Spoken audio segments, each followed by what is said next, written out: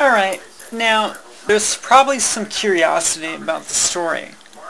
And I've never really actually gone through and told too many people this entire story of what happened.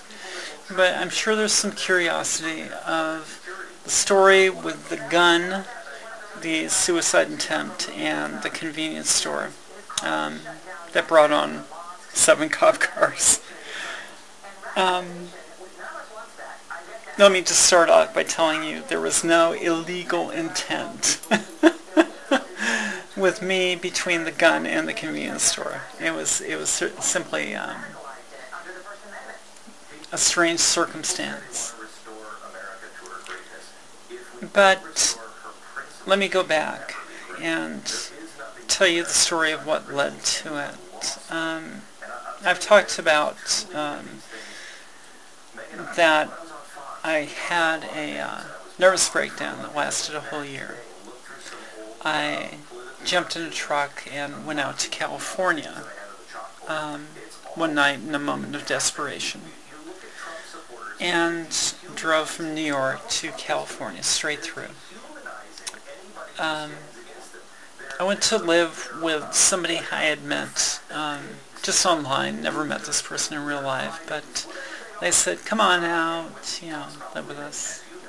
And so I went out to this area, and it was an area in Bakersfield, California.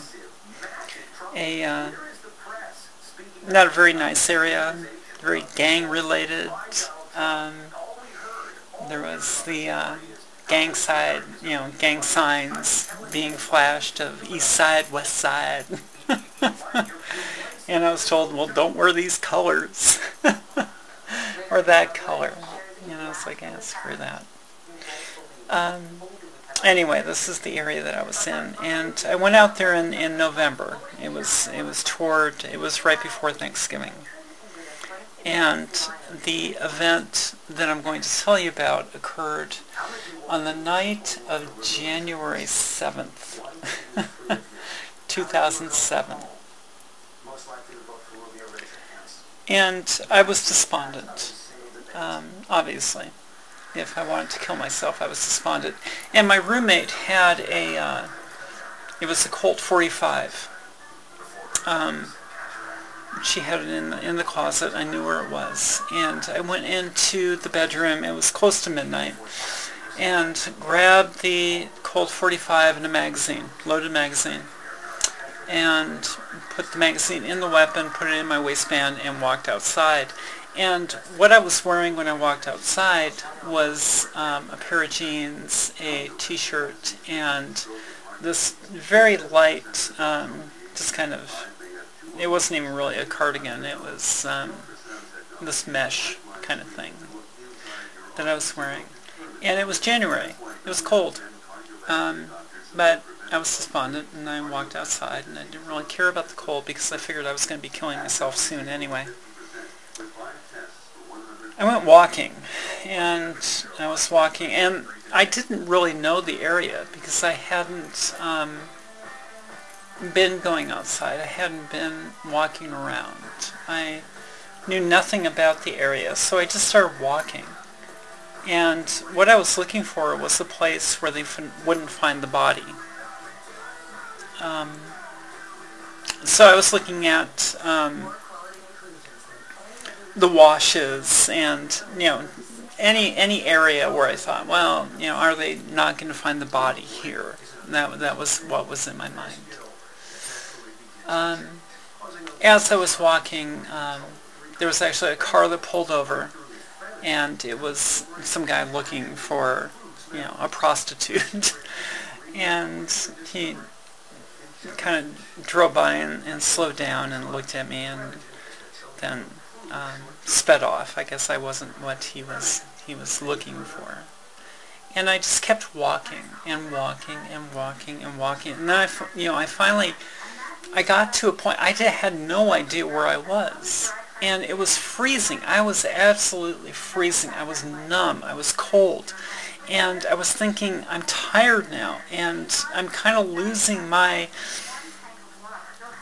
desire to actually do this. All I want to do is go home and get in bed. I'm tired now.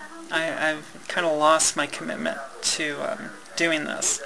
But I kept going, and I didn't know where I was. I had no idea where I was. I had no idea how to get back home.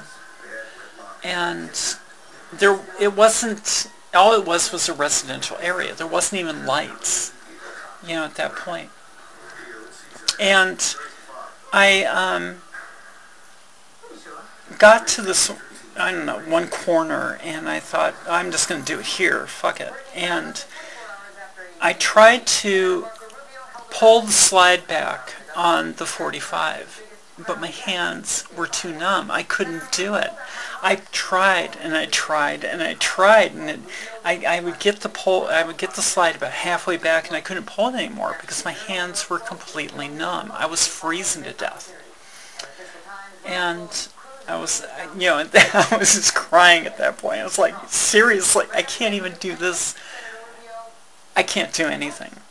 And so I walked just a little ways more, and I saw these lights. And it was lights to a church. It was actually spotlights to this giant rock. I'm not sure what the rock meant in front of this church, but there was these two spotlights, huge spotlights on top, pointing to this rock. And so I walked up to it, and I thought, well, if nothing else, these lights seem really warm. And I sat on one and put my hands over the other just to try to warm myself. And I sat there trying to think, what am I going to do? I have no idea where I am. I don't know how to get home. I didn't have a phone. I've never carried a cell phone. I didn't know what I was going to do. I was thinking, I'm going to freeze to death. That's what's going to happen. And as I'm sitting there warming myself on these lights in front of this church, I thought, well, if I wait till morning, maybe like a preacher or pastor or something will pull up and I'll be able to ask for help. I sat there for about an hour or two, maybe. And, we're talking maybe 3 o'clock in the morning. And I thought, I just got to keep going. So I did. I just started walking again. And I was walking a ways, and there was a market that, I don't know, it must have been an all-night market or something. But I went in there because I really had to pee at that point. So I went in and asked if there was a bathroom, and they said, yeah, well, there's one in the back. It was a very strange market. And so I went back and went to the restroom.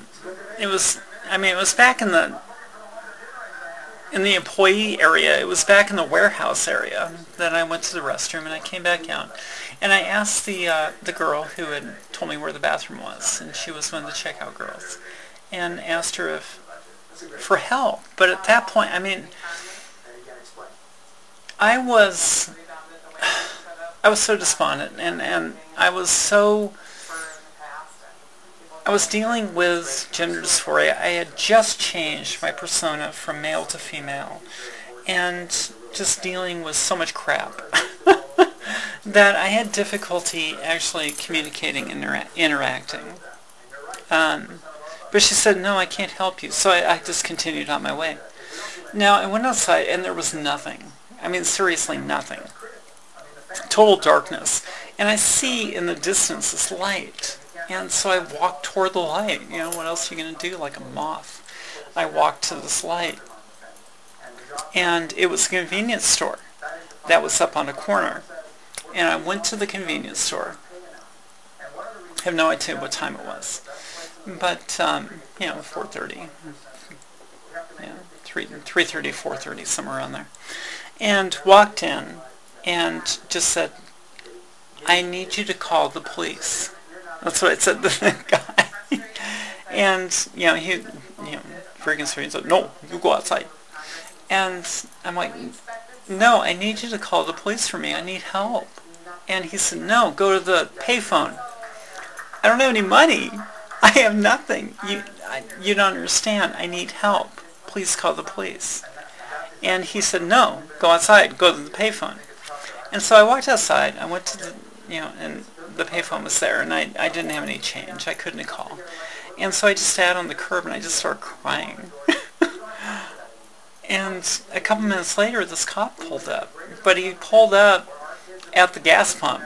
And I was thinking, well, the guy must have called. He must have got concerned and called the police. But that wasn't the case. So I walked over to the police car, and the policeman rolled down the window. And he said, can I help you, ma'am? And I said, I want to kill myself. And he, became concerned, obviously. And he said, are you armed? And I said, yes. And he said, back up. So I did. And he got out of the car, and he, I think he might have asked, what do you have? And I said, I have a gun. And he said, where is it? And it's in my pants. And he said, put your hands on your head. And I did. And I was facing him still at that point. And I think I was midway now between the convenience store and the gas pumps. And he was very nice. I mean, this guy was so nice. But he had pulled his weapon. I have a weapon now drawn on me. And my hands over my head, clasped over my head. And he said, I want you to turn around very slowly. And I was like, okay. And I did. And he said, I'm going to reach for the weapon. I do not want you to move. And I'm like, okay. And he grabbed the weapon, and he, took the magazine out and made sure there wasn't a round in the chamber and all that good stuff. And then a couple moments later, there's 6 cop cars pull up. I mean, it was like a scene out of Cops. It was crazy. Lights going, and, they all pull up. And among them was the watch commander. And so I'm not sure who cuffed me. I think it was the guy who initially I was dealing with. He, asked me to turn around, and somebody cuffed me. So here I am handcuffed. And the watch commander came over and said, come on, I'm going to put you in my car. And so he put me in the car. And, it was really quite amazing how gentle everyone was with me, considering the circumstance. But, I'm sitting in the back of the car, and those cars are not made for somebody my height. If you're 5'6", it's probably okay. But someone who is 6'1" does not fit well in the back of a police car. So very uncomfortably, I'm sitting back there. And the watch commander goes back over to the rest of his guys, and they start talking among themselves. And the worst part for me, to be honest, of all these things that were going on, and all this madness that was going on, the thing that I remember most as being the most negative was there was an APB that came over the radio for me. And it was, my roommates had called and said, she has a gun and she's, out there and blah, blah, blah. And so an APB came out, and it was my name, and it said transvestite. Seriously, you just called me a transvestite. Of all things, it probably shouldn't have been my major concern, but sitting in the back of that police car, I was like, you motherfuckers. I don't know, that just sticks out to me. So then the watch commander comes back, and he gets into the car, and he starts the car, and we start pulling out. And he turns around, and he says, I'm not taking you to the police station. I'm taking you to the hospital, sweetie. And I was like, okay, thank you. And so we did. We went to the hospital. And then when we got to the hospital, I walk into the hospital with him, and I'm still cuffed. And he turns me over to the nurses, cuffed. And from there, they take me up to the psych ward, and it's there that my handcuffs are removed. Now, once in the psych ward, now I've been in psych wards before, but now once in the psych ward, they weren't sure what to do with me. This is the first time I've ever been in a psych ward, actually having it being known that I'm transgender, actually having been in some presentation of my preferred gender expression, and they weren't sure what to do with me. I went through and I had to have, which is always very icky.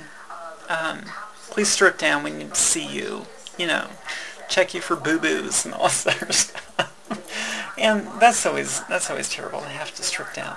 But I did that in the side room. It was just, it's just one psychologist.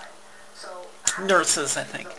And they were like, and this is the middle of the night or early morning, and they're like, what do we do with you? We can't, do we put you with the guys? We can't put you with the guys. And, well, we can't really put you with the girls.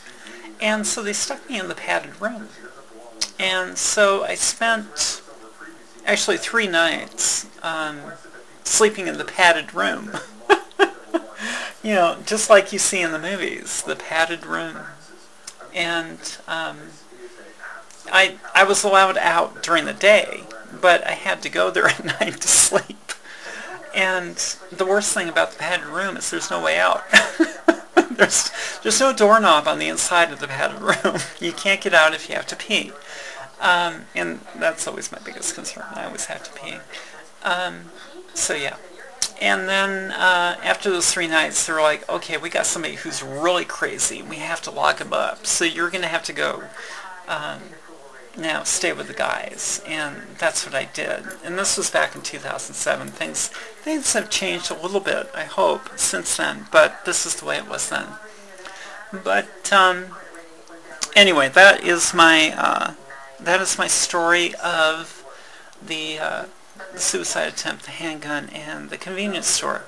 It had nothing to do with anything illegal, other than it's illegal to try to kill yourself. That was the illegal part of what I was doing. But I wasn't trying to rob the convenience store in any way, shape, or form. And after all was said and done, nobody thought I was. They all knew that I was just seeking help.